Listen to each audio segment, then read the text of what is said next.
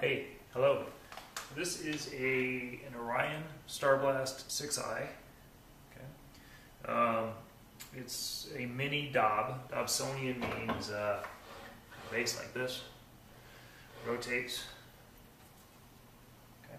Very common, very portable, very robust. Okay. It's not a heavy scope, but it is kind of awkward. So how do you hold it? Well, there's a number of different ways to do it. Important thing is just find something that's stable. Okay, so I like to hold the base and the platform together so it doesn't spin. So there are handles. See the handles here? You can hold it like that. It's not that heavy. It's just awkward. Okay. This is something you may need to tighten or loosen. It is the tensioner. So if this flips around, slides around too much, you'll just tighten this knob right here. You don't want it too tight, you want it just tight enough where it won't move on its own. Alright, assuming you get it out of the bag, where do you want to set it up? You want to set it up, it's a tabletop Dob, okay? So you can put this on the ground, but you're going to be kneeling. If you have a steady table, it's a good place to put it. You don't want it rocking, you don't want it to be something loose that will fall over. Okay? But you want to set it up. It's good to practice in the daylight, do all this stuff first in the daylight, indoors maybe. But when you set up someplace safe at night. But the darker your place where you set this up, the better your viewing is going to be. The other thing is the mirror, this end of it here, it takes a while to cool down. And while it's hotter than the ambient air, the images aren't going to be quite as clear. They'll be a little blurrier. So once it's out and it cools down, if you give it a little cool down period, you'll get better views. Okay. Not that big a deal. Okay. So there's a couple things you have to install. At this point, we're installing ourselves. Okay. In the bag, there is a pocket on the bag. Okay. We have some accessories in there. We also have another bag with maps and whatnot. But a couple of the accessories that we'll have to install are the eyepiece. It comes in this case. One of the finders. We'll have one finder. There's two different types of finders. This is nice, but it runs on batteries. This is called a red dot finder. It runs on batteries. The problem with it is the batteries are always left on. I always forget to turn it off. So rather than use this with a dead battery, this is an actual little telescope. Okay, this is called a telescopic finder. This is called a red dot finder. Okay. They both mount the same way. Bottom of the stock there is that slides into. I'll show you in a minute. It's the same base. They go in the same way. Okay, I'll zoom in here. Hopefully it'll zoom in. Okay, so there's the finder. This is the focuser, this is the finder base. Point the finder in the same direction as the scope, it slides in, screw it down. For using this finder, take the caps off it, assuming we haven't lost the caps yet, take the caps off it. Best place to put it is where you got the finder to begin with. Right there in the bag, we'll put it there.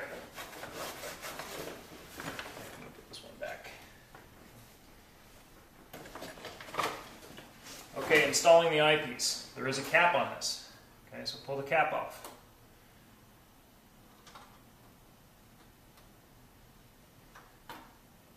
Pull the cap off. Where am I going to put it? I'm going to put it back in the bag. This way, if you forget to put the caps back, at least they're in the bag and they're not lost. Okay. We have a zoom eyepiece.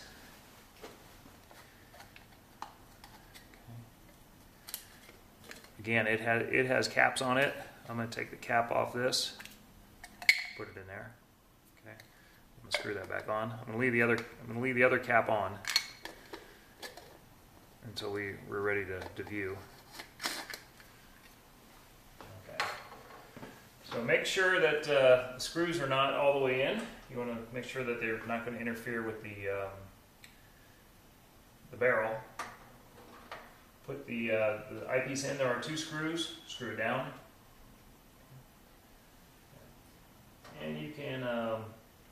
the numbers up top. I don't know if you can see it. There is a scale. This is a zoom lens that goes from 24 millimeters, which is a wide view, to 8 millimeters, which is relatively narrow. To adjust, you do have to put these down fairly finger tight. The zoom, you twist to zoom in and zoom out, and if those aren't tight enough, use two hands. Use one hand to hold the lens, the other one to twist.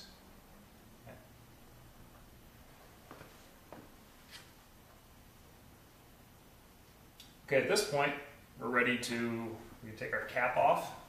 This is the dust cap. Where do we put this? Back in the bag. Back in the bag. Since we're ready to observe, I'm going to take the lens cap off the zoom. I can put that back. Put it back in the case for the zoom, and I'll put that in the bag. Because when you're breaking down and it's dark, you tend to forget things. All right, so how do we aim the scope? Assuming everything's lined up properly on the scope. This is typical with Dobs. Any scope that's not driven by gears, you got to line up yourself. This scope, it's got a little handle up front. You don't have to use the handle, but this allows you to point it where you want to point it. Okay? If the up and down is too tight, you can loosen it. Okay? Should be fairly smooth. Okay? So how do you line it up at a start? First of all, or a target. First of all, you have to know what your targets are ahead of time, or you can just go for the moon or something. But one way to do it is just line up the scope, kind of get behind it, and just line it up by eye. Okay? So if you're looking for something particular, kind of line it up, and hopefully that'll get it in the field of view of the finder scope. Finder scope has a very wide angle. You get quite a bit of sky there. The zoom lens, even at its widest setting, instead of having a big area this big of the sky, you're probably going to see something that small, a lot harder to find it. Okay, so what you want to do is you want to look through the eyepiece, okay, and there's crosshairs in this style, the other one's a red dot. Okay, but you want to get your target right in the center of the crosshairs.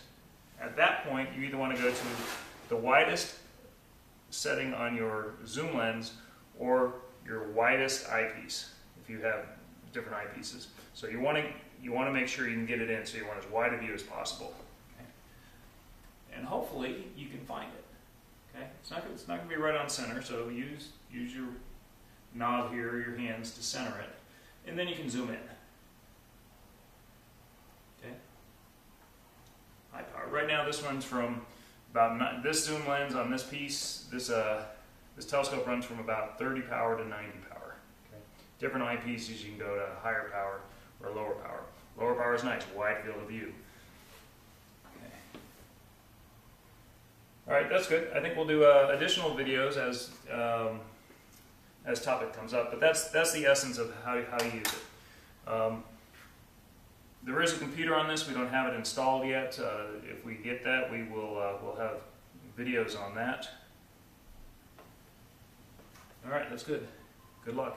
Make sure when you put things together, when you're done at the end of the evening, take everything apart, put it back together the way you got it. Okay? It's really important to take the flashlight and look around. Okay? I always forget things all the time. In fact, I once forgot this scope. I had 3 scopes, and I actually forgot this entire scope. So before you're done, do one pass with a flashlight. Make sure you haven't forgotten something. Children, make sure you haven't forgotten the children. All right, we're good. Clear skies.